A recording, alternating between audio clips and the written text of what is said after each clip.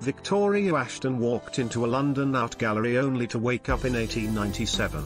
And everyone thinks she's the Earl of Guildford's spiteful, unfaithful wife. Nicholas was rumoured to have murdered his wife, and when she returns he dismisses her lies.